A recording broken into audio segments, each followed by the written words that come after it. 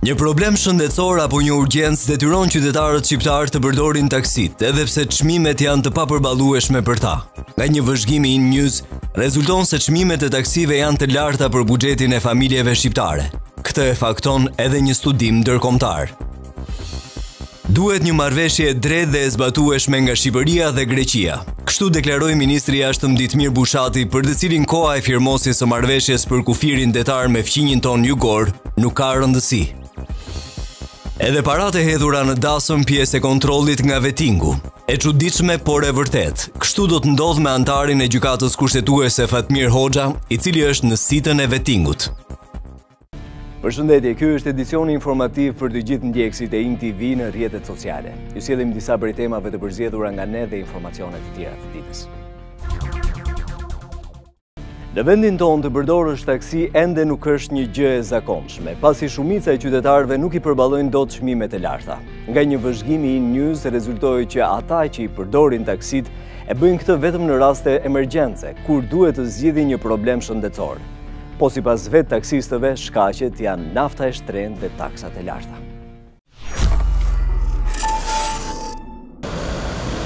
Të përdorësh taksi në kohët e sotme në botë nuk është më një luks, por në vendin tonë vazhdon të jetë e tillë për faktin se çmimet e tyre për njerëzit me të ardhura normale apo dhe pensionistët janë të papërballueshme. Të vëmër disa opinione nga grup mosha të ndryshme.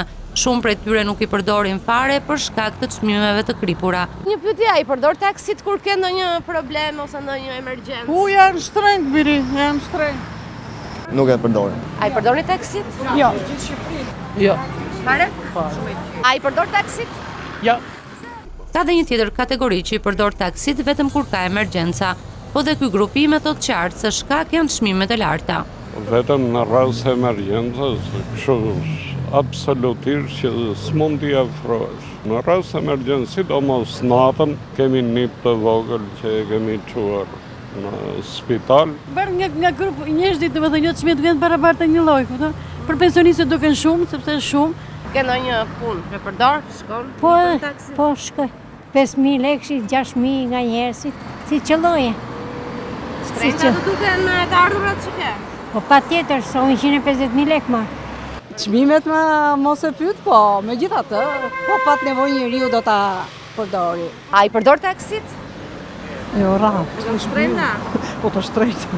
Ndërsa njëri mbase ka të qartë se cili mund të jetë një nga faktorët që çmimet e taksive janë kaq të larta në vendin tonë, ndaj mendon se këtu mund të ndërhyjë qeveria. Shteti. Çfarë do të bëj shteti? Do të ulë çmimin e naftës sepse prodhohet në vend sepse ne kemi resurse natyrore dhe këto janë shkaqet që duhen rregulluar. Ndërsa drejtuesit e taksive jashtë kamerave thonë se veç naftës të shtrenjtë, një tjetër arsye që detyron të mbajnë çmime të larta janë dhe taksat.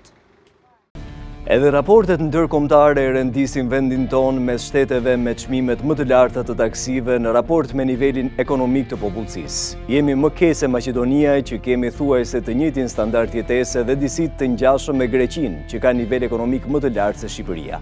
Ndiqni studimin e portalit ndërkombëtar Nuenbo.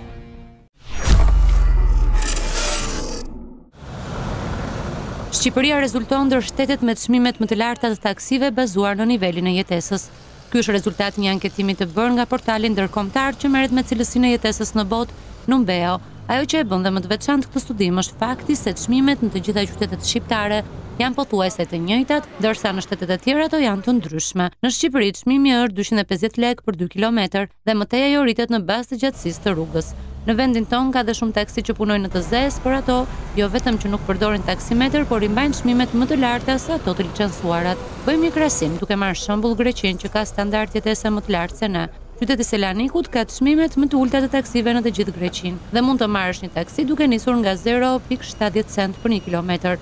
Pra për 2 kilometra paguhet 1 euro e 4 cent, që nëse konvertohet me para i bie që të paguash diçka më pak se në Shqipëri. Ku dihet që niveli jetesës së banorëve të Selanikut është shumë më i lartë, ndërsa në Athinë është pak më shtrenjtë 0.74 cent, kurse qyteti me çmimin më të lartë është Larisa me 1 euro e 65 cent për 1 kilometër. Maqedonia e ka edhe më lirë 25 dinar për 1 kilometër që shkon afro 60 lekë. dhe 2 kilometër afro 120 lek. Rezultojnë që shqiptarët udhtojnë shumë pak, mesatarisht 18 kilometra në ditë, grekët 41 kilometra. Në Europë, më shtrenjtë për të udhëtuar me taksi paguajnë serbët, turqit, hungarezët, anglezët dhe shqiptarët. 5 vendet më të lira janë Portugalia, Suedia, Irlanda, Norvegjia dhe në krye është Rusia. Kampionët për çmime të lira të taksive në raport me nivelin e jetesës lëvizin mesatarisht 93 kilometra në ditë. Duke filluar nga ky vit, kush bën 2 punë do të paguajë më shumë para tek tatimet. Këtu bëhet fjalë për ata individ që në një vit kalendarik marrin 2 milion lek. Këta persona do të paguajnë 55% më shumë para në buxhetin e shtetit, pasi nuk do të paguajnë tatime të veçanta për çdo pagë, por ato do të mblidhen. Qeveria do të marrë më shumë para nga ato 2 punësuarit që marrin mbi 170.000 lek në muaj nga punët. Pra nëse një individi që ka marrë gjatë vitit 2017 dy paga përkatësisht 80.000 lek dhe 90.000 lek në muaj, sipas për llogaritjes së re të kërkuar nga tatimet, do t'i duhet të paguajë 55% më tepër se sa ishte mbajtur gjatë gjithë vitit dhe individi duhet ta paguajë të gjithë një herësh. Këta individ që përmbushin këtë kush ka detyrim ligjor që të deklarojnë të ardhurat vjetore. Për gjatë vitit të punësuarit kanë paguar tatim mbi të ardhurat për secilën pagë, ku bazuar në ligjin për tatimin mbi të ardhurat, për shumën nga 0 deri në 30.000 lek është 0 dhe për pjesën tjetër që paguhet nga 50.000 lek dhe 60.000 lek është 13%. Ky tatim mbahet në burim nga punëdhënësi. Në total, individi ka paguar 171.600 lek tatim mbi të ardhurat gjatë gjithë vitit. Por për vitin 2017, në një shkresë që tatimet u kanë drejtuar individëve të 2 punësuar që janë identifikuar që kanë në total të ardhura më të larta se sa 2 milion lek në vit, kërkohet që individi deklarues të llogarisë tatimin mbi të ardhurat personale nga pagat dhe shpërblimet për të gjitha të ardhurat bruto nga pagat që përfitojnë gjatë muajit, edhe në rastin kur ai përfiton këto paga nga punëdhënës të ndryshëm. Në rastin kur shuma e të ardhurave nga punësimi të përfituara gjatë muajit ose nga 2 ose më shumë paga të paguara nga punëdhënës të ndryshëm dhe kalojnë vlerën që tatohet me 0% ose vlerën që tatohet me 13%, tatimi do të llogaritet mbi totalin e të ardhurave mujore nga pagat dhe shpërblimet. Marrëveshja e detit me Greqinë pritet të marrë formën përfundimtare në tryezën e dialogut mes të 2 vendeve brenda muajit qershor. Por kreu i diplomacisë shqiptare Ditmir Bushati flet për kushtet që kjo marrëveshje duhet të plotësojë me qëllim që të jetë e zbatueshme nga të dyja palët. Marrëveshja do duhet të jetë e drejtë dhe e zbatueshme, ndërsa data e firmosjes së saj për Bushatin nuk ka rëndësi. Shqipëria dhe Greqia janë ulur në tryezën e dialogut për të shqyrtuar çështjet e mbetura pezull mes të 2 vendeve, me qëllim arritjen e një marrëveshje të pranuar nga të 2 palët. Por kreu i diplomacisë shqiptare, ministri Ditmir Bushati, kërkon që marrëveshja me fqinjin tonë jugor të jetë jo vetëm e drejtë, por dhe e zbatueshme nga të 2 palët. Për ne është e rëndësishme që të kemi një proces të shëndetshëm dhe të shkojmë mundësisht drejt një marrëveshje 3, e cila duhet jetë një marrëveshje më e drejtë, duhet jetë një marrëveshje në fund ditës e zbatueshme për të dyja palët dhe duhet jetë një marrëveshje e cila do duhet që të hap një kapitull të ri në marrëdhënien ndërmjet Shqipërisë dhe Greqisë. Por a ka një datë për të firmosur marrëveshjen me Greqinë, pikë në të cilën është dhe vendosja kufiri detar me fqinjin tonë jugor? Ministri Ditmir Bushati ka këtë përgjigje. Datat dhe afatet indikative janë në thelb motivuese. E njëjta gjë, e njëjta logjikë është e vlefshme edhe në raport me bisedimet që ne po zhvillojmë me Greqinë, por nga ana tjetër, në rastin fjalë, datat dhe afatet indikative nuk janë qëllim vetvete. Ndërkohë, ministri i jashtëm grek Nikos Kocias lajmëroi pak ditë më parë se marrëveshja mes të 2 vendeve pritet të firmoset në fillim të muajit qershor.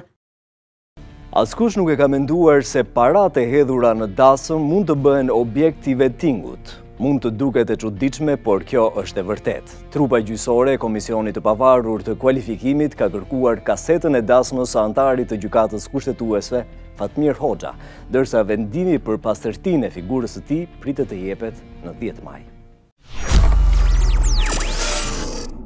Gjykata kushtetuese është zyrtarisht jashtë funksionit. Pas nënshtrimit të procesit të vettingut, antarët e saj po largohen një nga një.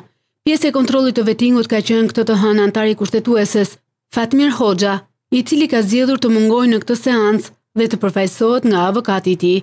Apartamenti i bler në Tiranë, borxhet dhe kredit janë pjesë e verifikimit nga komisioni, i cili pritet të shpallë vendimin për pastërtinë e Fatmir Hoxhës në 10 maj, por e radhë në këtë seancë dëgjimore ishte kërkesa KPK-s për të sekuestruar kasetën e dasmës së Fatmir Hoxhës. Bëhet fjalë për një të dhënë të caktuar, është një element në vitin 2003 ku është pretenduar nga KPK për një shumë e cila nuk justifikohet dhe nga subjekti i vlerësimit zoti Hoxha është me të drejtë është kërkuar që të administrohet dhe kaseta e dasmës së tij, ku në një dasmë tradicionale kjo shumë është një shumë fare normale për e lënë nga miqtë e të afërmit. Dyshimet janë ngritur dhe për apartamentin e antarit të kushtetueses Hoxha të blerë në Tiranë, por avokati i tij ka një tjetër pretendim. Kredia është marrë sipas një vendimi të Këshillit Ministra, është vendimi 600 i vitit 2007, si një nga funksionarët e lartë, vendimi përkatës e lejon, është antar i gjykatës kushtetuese dhe në atë moment ishte sigurisht i pastre, pasi vinte nga qyteti i Shkodrës. Për të gjithë ata që nuk kanë mundur të informohen me zhvillimet më të fundit, përcjellim lajmet kryesore në web. Indivi.al e larguan nga detyra pasi zbuloi priftin pedofil. 46 vjet më vonë qeveria e shpërblen. Newsbomb.al, vizat në SBA për 3.000 deri në 8.000 euro arrestohet mashtruesja 48 vjeçare. Opinion.al, jam shumë mirë, faleminderit, gjendet turisti austriake që humbi në pyllin e Llogaras. Lapsi.al, dënohet mafiozi shqiptar që çoi në zbulimin e habilajve. 360 gradë, e kisha fiksim, historia e tronditse e 3 të rinjve që qelluan me thik çiftin e fejuar në Tiranë. Syri.net, narrativ prej 8 muajsh, kapet pronari i firmës që prodhonte pije false në Shkodër. Dhe jeta është qef, fshihen në kamion dhe tentojnë të kalojnë ilegalisht për në Itali. Ushqimi vendimtar për të ngelur shtatzën. Ky është rezultati një studimi të kryer në Australi, në të cilin rezultoi se dietat ushqimore ishin vendimtare për femrat që dëshirojnë të sjellin në jetë fëmijë. Sipas të dhënave, frutat dhe perimet ju ndihmojnë që të ngelni shtatzën, ndërsa fast foodet ulin me 16% mundësinë për të konceptuar fëmijën. Mbase nuk e keni menduar më herët, por ushqimi është vendimtar për të konceptuar një fëmijë. Sipas studimeve të fundit, femrat që nuk përfshin në dietën e tyre frutat, perimet, por konsumojnë shpesh ushqime të thata, rrezikojnë të mos ngelin shtatzën. Në këtë përfundim kanë arritur studiuesit e Universitetit të Adelaide, Australi, pasi morën të dhënat e afër 6.000 grave nga Australia, Zelanda e Re, Mbretëria e Bashkuar dhe Irlanda. Studimi u bazua në disa sondazhe për dieta ushqimore si fruta, perime, pica, pula dhe patate të skuqura. Të dhënat tregojnë se femrat që konsumojnë të paktën 4 herë në javë ushqime të thata, ju duhej më shumë se një muaj që të mbesnin shtatzën dhe në disa raste më ekstreme periudha shkonte deri në 1 vit. E përkthyer në përqindje, udhëheqësi i studimit, profesorja Claire Roberts raporton se femrat që ushqeheshin në mënyrë jo të shëndetshme, mundësia për të mbetur shtatzën ulej me 16%. Ndër të tjera, Roberts këshillon që femrat duhet të kujdesen për ushqimet e tyre dhe para se të nisnin shtatzanin, pasi një dietë me cilësi të lartë përmirëson pjellurinë dhe zvogëlon kohën për të mbetur shtatzan. Në shumë shtete të botës, konsumimi i kanabisit është i palishëm. Rritja, zotrimi dhe shpërndarja e kësaj bime narkotike dënohet me ligj deri në disa vite burg. Por na shfaqet surprizë kur në një vend diktatorial si Korea e Veriut mund të tymosësh i qetë hashash pa pasur frikë se mund të burgosesh.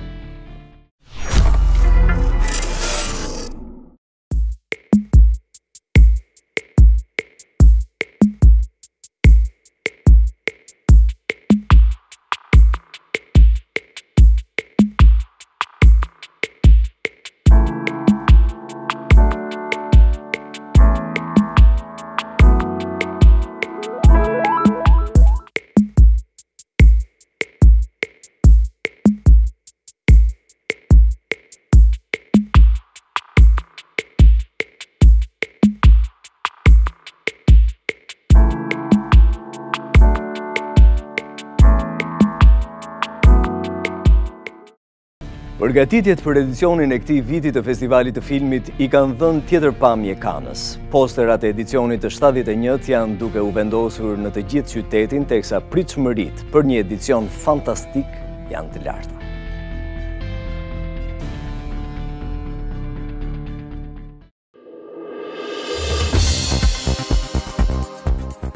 Një problem shëndetësor apo një urgjencë detyron qytetarët shqiptar të përdorin taksit, edhe pse çmimet janë të papërballueshme për ta. Nga një vëzhgim i News, rezulton se çmimet e taksive janë të larta për buxhetin e familjeve shqiptare. Këtë e fakton edhe një studim ndërkombëtar. Duhet një marrëveshje e drejtë dhe e zbatueshme nga Shqipëria dhe Greqia. Kështu deklaroi ministri i jashtëm Ditmir Bushati, për të cilin koha e firmosjes së marrëveshjes për kufirin detar me fqinjin ton jugor nuk ka rëndësi. Edhe paratë e hedhura në dasëm pjesë e kontrollit nga vettingu. E çuditshme por e vërtet. Kështu do të ndodh me antarin e gjykatës kushtetuese Fatmir Hoxha, i cili është në sitën e vettingut. Ky ishte edicioni informativ për ndjekësit e TV në rrjetet sociale. Ju faleminderit për vëmendjen.